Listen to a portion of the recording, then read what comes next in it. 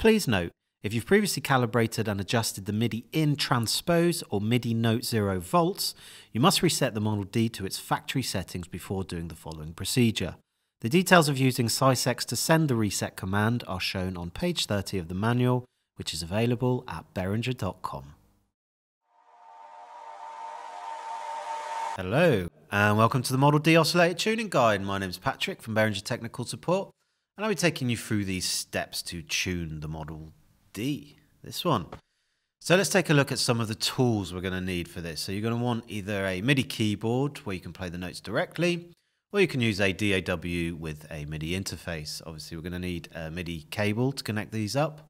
We're going to want a Phillips head screwdriver to unscrew the chassis. We also want a mini Phillips head screwdriver which is insulated, so we can use this to turn the trim pots. And you want a patch cable and the optional tuner along with some headphones or a speaker monitoring system of some sort. As a quick update, the early versions of the Model D feature single turn trim pots which use a mini Phillips head screwdriver, as can be seen here on the left. The newer versions of the board now feature multi-turn trim pots, which can be seen here on the right, and require instead a mini flathead screwdriver to adjust. Okay, so there are a couple of methods you can use to tune the Model D. We've actually built into the synth a digital 440Hz reference tone. That's obviously an A note, and that's a perfect digital tone, so it'll always stay in tune, and then you would use your ear to match up the oscillators to that tone.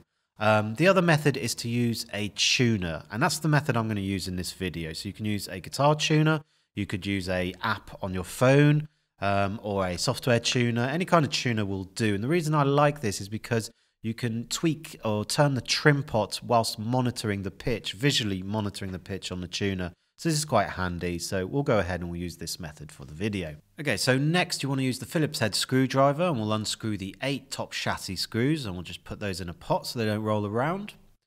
After that we'll plug in the power and we'll leave the synth on for 30 minutes. That's to give a chance for the components to warm up before we do any calibration. And once it's warmed up, we'll connect up the tuner here to the main out, or you can use the mix out, or you can use the outputs at the back, up to you. Connect your MIDI keyboard or your DAW to the MIDI input of the Model D. If you're using headphones, connect those to the headphone port. If you're using a monitoring system, connect those to one of the 3 outputs. Okay, so next up, we need to set the controls of the Model D a very specific way before we start the calibration. So here in this diagram, you can see exactly how to set up those controls. It's available on page 15 of the manual, or if you like, you can just pause the video now. Now you notice in the diagram that the 440Hz reference tone is actually switched on. Obviously, if you're using the tuner method to tune up the Model D, it's not needed, so go ahead and just turn it off. Okay, so now that the synth has been on for the last 30 minutes, the components have had a chance to warm up.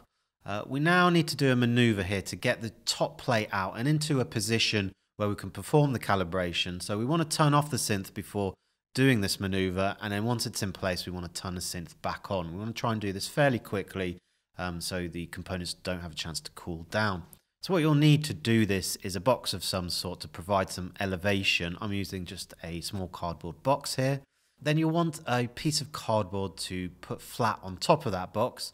So I've cut this piece of cardboard to size, and it leaves room for the cable connections on each side of the synth. So carefully flip up the top plate of the synth. And you want to be careful here. You don't want to snag on the ribbon cable or the output cable that's still connected. That's why you need to perform this kind of flip maneuver. And then you want to place it down on the cardboard box, place it flat, and then you want to turn on the synth again. Once this is done, we're now ready to start calibrating. Okay, so now that everything's set up and in place, we're ready to start the calibration process. Now we're calibrating oscillator 1 at this point, because that's what we've turned on in the controls. So with your MIDI keyboard or your DAW sequencer, you want to trigger an A5 note. So you want to keep that a constant note. Okay, so that's triggering now. So with your mini Phillips head screwdriver, we want to gently and lightly turn the trim pot OSC1 range. And we'll just turn that until we hit that perfect A note, as you can see here. Okay, so the next calibration we want to make is to the OSC1 scale. So first off, we need to trigger an A2 note this time, so a lower note. Lightly turn the trim pot on the OSC1 scale until we hit that perfect A note.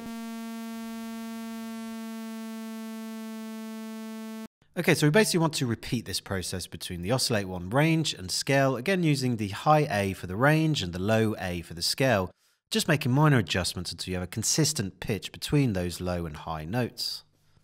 Now Oscillator 1 is tuned, we can use the exact same method for Oscillator 2 and 3.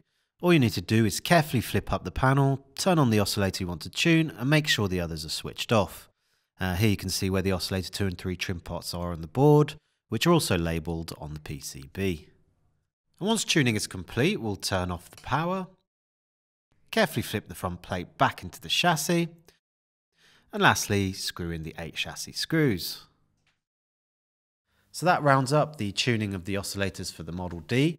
Thanks for tuning in, and we'll see you next time.